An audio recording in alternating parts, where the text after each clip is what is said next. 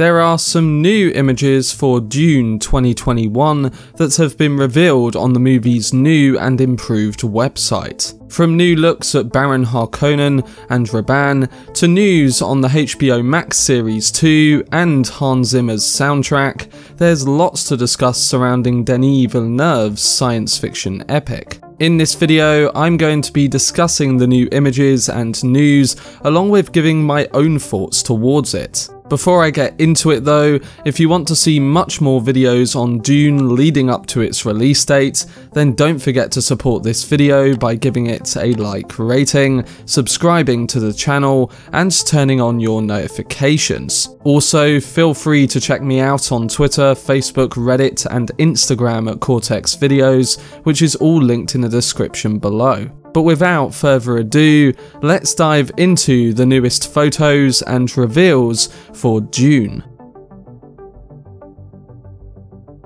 So, alongside a stunning new trailer which came out last week, there was some other news and images from Dune which went under the radar. A lot of the images in particular give us great looks at some of the characters, which I'm personally excited about seeing, such as Baron Harkonnen, along with the locations that the Atreides and other houses will be centered at soon after they arrive on the planet Arrakis. Hopefully all of this marks the start of a big marketing campaign for Denis Villeneuve's film. Starting with the images, you can find these on the updated website for the film, and it gives us a bio for every main character alongside new looks at them. This includes older images too, but it's cool to see them throw in some new ones for the fans too. The ones that stood out centered around Baron Harkonnen, who, like in the books, is bathing in a Salusan mud bath. This is a great look which once again shows the demonic presence of the character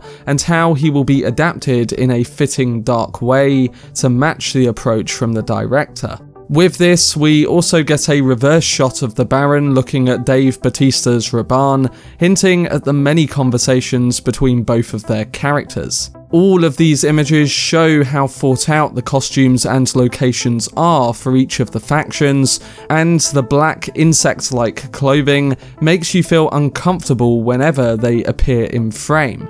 We then get some more looks at the Atreides with a shot of Paul and presumably his father Duke Leto speaking on top of Caladan Hill, an extension of that scene we saw in the trailer. This comes along with a close-up of Paul presumably taking in his own thoughts just before his family prepare to leave for Arrakis. But we also get a shot of his family on Arrakis with a meeting in the Arrakeen Keep, which is just some of the elements that I'm really excited for. These scenes were very crucial in the book and will set a tone and pacing for the rest of the events to come. There were further additional photos for certain characters like Jason Momoa's Duncan Idaho running through the Arrakeen deserts, a close-up of Helen Mohaim, and a better look at Pitter following that brief look we got of him in the trailer. But overall, these images just give a fantastic sense of the design on display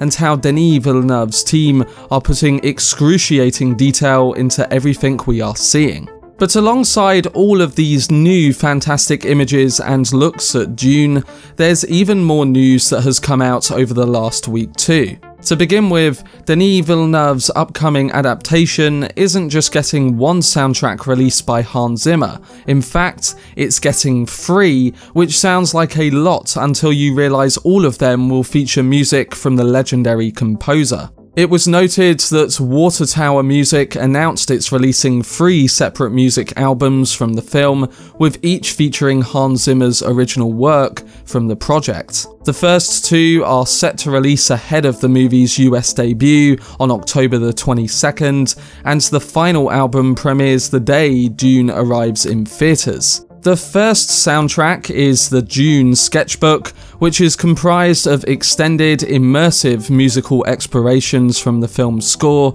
and is available on September the 3rd. The second is the Dune original motion picture soundtrack, and it features the iconic composer's original film score. This debuts on September the 17th. And the third and final edition is the art and soul of Dune, the companion soundtrack to the book of the same title, and it offers uniquely crafted versions of the film's main themes. Zimmer curates them to accompany the reader on their journey through a visually dazzling book written by the film's executive producer, Tanya Lapointe. The book offers unparalleled insight and exploration into the film and will release on October the 22nd. So fans will get hours and hours of music to relive all of their favourite Dune moments. You can listen to an early sample of this with the 2 tracks that Water Tower Music released last week, entitled Paul's Dream and Ripples in the Sand,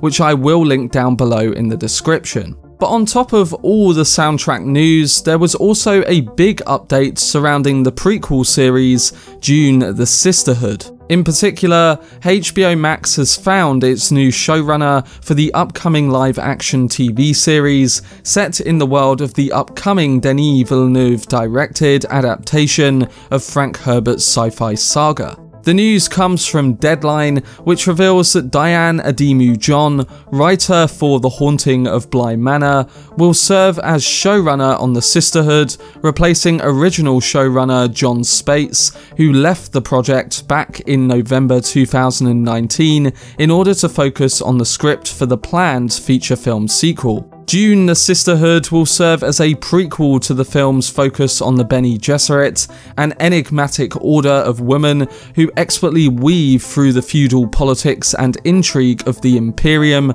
pursuing plans of their own that will ultimately lead them to the planet Arrakis, known to its inhabitants as Dune. Ademu-John is set to write and showrun The Sisterhood, while Denis Villeneuve is attached to direct the first episode and will also executive produce. Now, I must say, I do think this was a risky choice, as the chosen writer's credits do seem to be a bit unconvincing when it comes to adapting such a big and important project, but for them to replace the original writer with her, then she must have impressed the people at WB and Denis Villeneuve himself. It's understandable why Jon Spaihts left to focus on the Dune sequel, and hopefully this new choice will work well in bringing the Sisterhood to life. We'll have to see, but again, all of these other projects do need to ride the wave of success from the first film coming this October.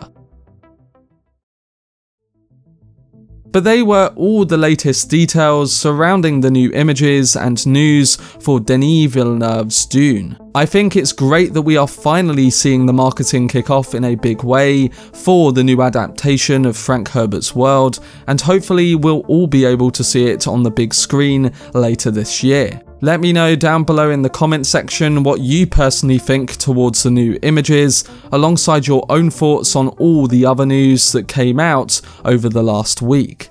For more videos surrounding Dune leading up to its release this year, then subscribe to the channel and turn on your notifications. Also, if you enjoyed this video, remember to leave a like rating and follow me on social media via the links in the description. I will be continuing to cover news and topics for Dune whenever new information comes out, alongside episodes of my Road to Dune series very soon, so look out for all of these uploads. But anyway, I hope you guys enjoyed it. I've been Cortex, and as always, make some noise.